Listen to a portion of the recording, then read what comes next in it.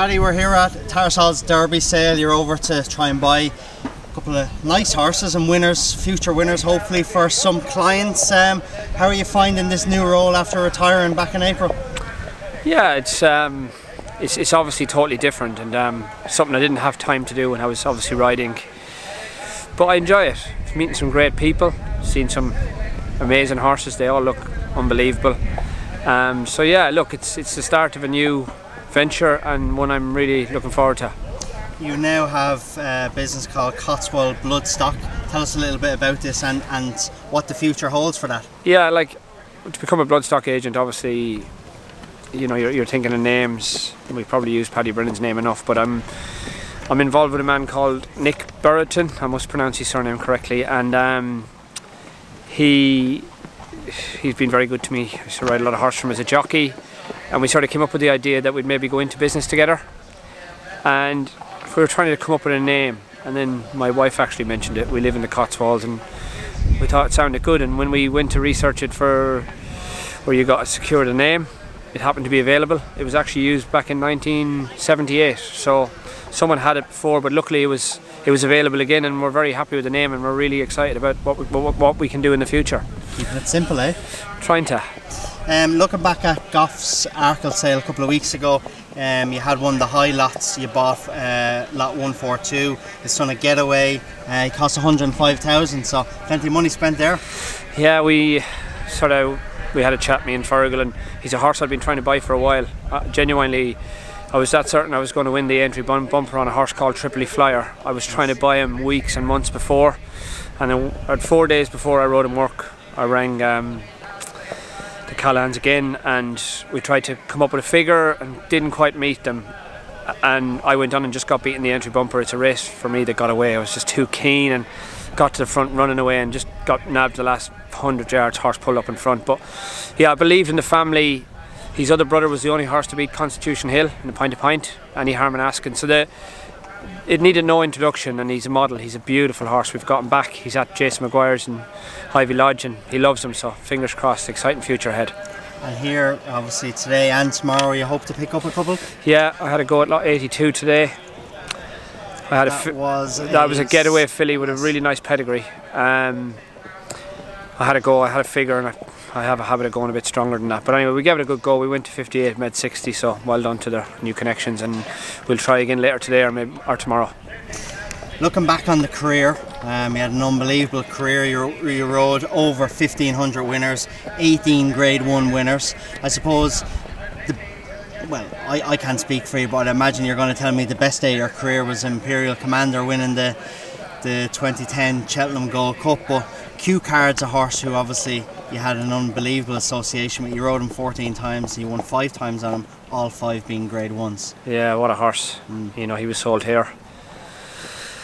I was so lucky, and having time to reflect on my career, I sort of realised what I did now was quite nice and something I'm really proud of.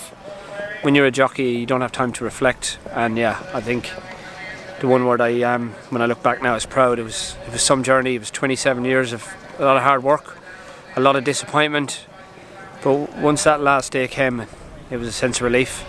Body wasn't great shape, yeah, and I knew the end was coming, and every time I walked into the weigh room I was scared what it was going to feel like. But as I say, that last race, it felt like the longest race I ever rode in, and when I was started turning in, I thought this could be it, you know, this is happening. So I was mental. I was so pleased. Nice to finish on a winner as well, of course, and in Cheltenham.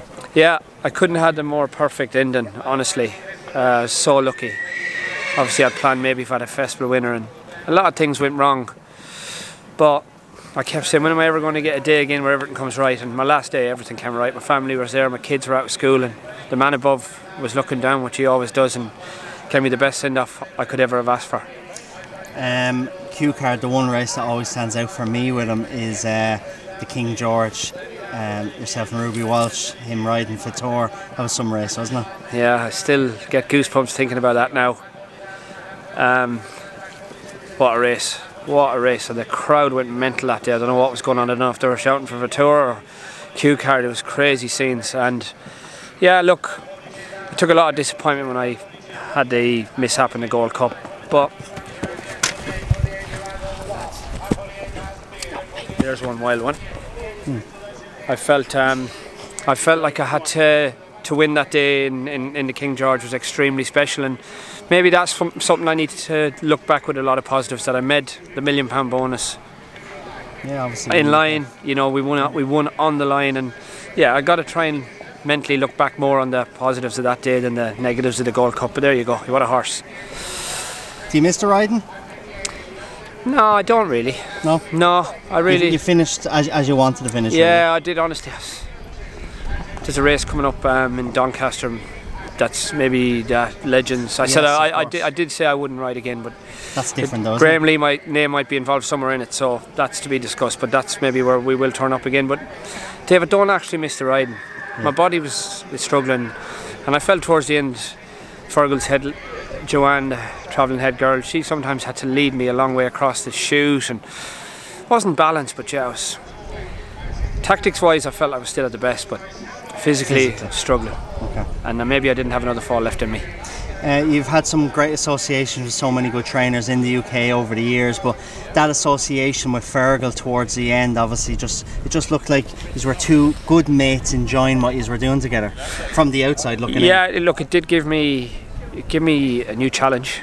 You know, you're starting from the very bottom, and I suppose that really extended my career because I gave it 100% for so long.